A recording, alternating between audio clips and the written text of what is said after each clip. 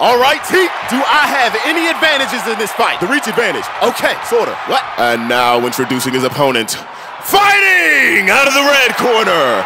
This man is ready. But where is he? A karate fighter holding a season record to include hundreds of wins and hundreds of losses. Oh, he a journeyman. I got this. Most losses coming by way of his own hand. He's accident prone. Yup. Yo, thanks, coach. He has exhibited incredible durability, surviving beatdowns from opponents much larger than himself. Okay. Being torn in half, here we go, nukes to the face, and vaporization. Yep. His strength is immeasurable as he rotated the earth with one arm and unwound the fabric of reality. Dude, I got the Dragon Balls. His other abilities include shape-shifting, gravity manipulation, regeneration, and duplication. Okay, but he ain't God. He has the power to create sentient life. Oh, so he's godlike. He clearly has Toon Force. His hydrodynamic design gives him a speed advantage over many whilst in water. Yeah, all right. He once defeated a peak King Neptune He beat Nep? in a cook-off. Okay, but how does he manifest all this?